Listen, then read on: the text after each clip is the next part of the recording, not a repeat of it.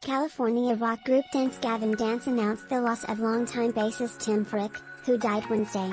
"We are absolutely devastated to share the news that our friend and bass player, Tim Feerick, passed away last night," the band announced Thursday.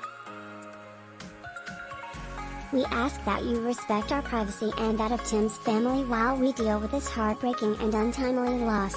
Feerick's cause of death was not revealed. Gavin Dance was set to open their tour in Sacramento, California, later this month, according to the band's website.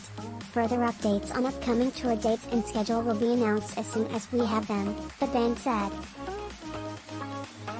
Feerick joined the rock group in 2009, according to Billboard, and released 6 albums with the band.